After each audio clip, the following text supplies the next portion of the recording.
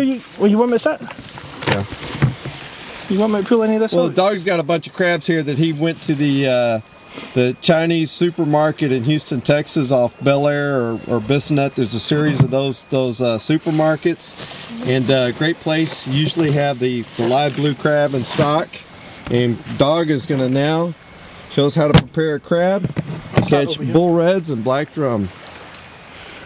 Alright guys, it's simple. You'll see medium size. It's not, well, maybe quite, it's not big anyway. Crab, it's docile because it's been on the ice. It's still alive though. Alright, so what we're going to do to fish this crab is we're probably going to fish half a crab. So I'll show you what we're going to do here is show you how to prepare a crab to shell it and to half it for fishing for black and red drum. Alright, so it doesn't matter what order we start. We're just going to start twisting the legs off. Alright, just twisting them, and we're going to give them to the bird community. A lot of people might keep the legs. You can ball them up, you could crush it, use shrimp and pantyhose, make crab balls and put that out. Today that's not where we're at and what we're fishing. So today we've got plenty of crab and we're just going to use half-shelled crab. But you'll see that, I mean, in the claws when you get big crabs there's a lot of meat in there, so crushing them up can be an easy and good resourceful bait. See how I'm pulling the sockets out, but I'm leaving the sockets in. That's going to become important when we get to the hooking up section. Right, so we'll do the same on the opposite side, no difference. Just twist the legs and break them. You can leave some of these on if you wanted. Preference is just get as much away to leave it easy for the fish to get it in its mouth. Okay, simple. The crab is now de-legged, for want of a better description. There's it on its top shell. Now to get its shell off is actually really simple. You don't need a bait knife, you just need your hands. I wear gloves just pure out of to keep the smell, the slime off, and then just for when I go to cast in a minute. Simply just take it by one of the horns. I use my left hand because I'm right-handed to hold the crab. My power finger is going to go in the back end here. And all we're going to do is twist it. So I'm going to use my thumb, my forefinger under here to hold it firm and actually pull down. And on the same hand I'll use my thumb and my forefinger on the top to twist it off. Right? So here we go. My gloves are shielding it a bit, but you should see what happens. The crab will open right up, starting from about here. Okay? So there's the crack. You can see where the force and pushing on the horn is cracked open.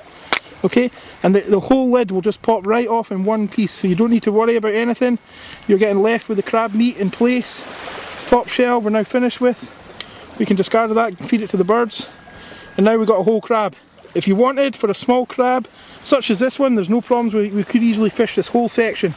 And it's no different hooking up. For hooking up, we're going to put through one of its legs and out through one of the front legs. Back leg to front leg, or front leg to back leg. I'll show you how we cut it in half, and it's simply just take a bait knife. We're going to put it on the cutting board here.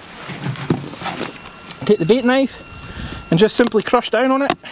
And as long as it's a fresh crab, it will hold together, no problems. Okay. And now we have half a crab. Alright, so the crab's in half.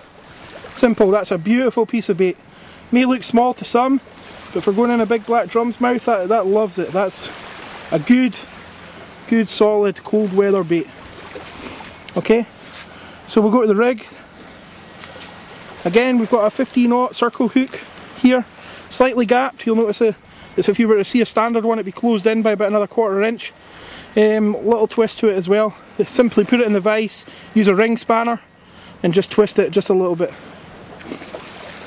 Okay, so into the back, the socket. Get your hook twisted around so it's not going through the front shell. Okay, and then we just need to feed it until we fit. And then see there, that's it coming up the back of the socket. I don't like that because that means it's not insecure. So I'll feed it back out and I'll twist the hook, front edge of the hook, until I get it to come through the middle of the socket, which might not be complying here. There we go. Alright, so now that is a solid attached piece of crab. I mean, that'll fish until it's eaten off. You're not going to get washed off. That's only going to go. The only reason you're going to lose that bait is because fish are going to take it, or the black drum or the red drum is going to eat it up, and we're going to catch a nice fish.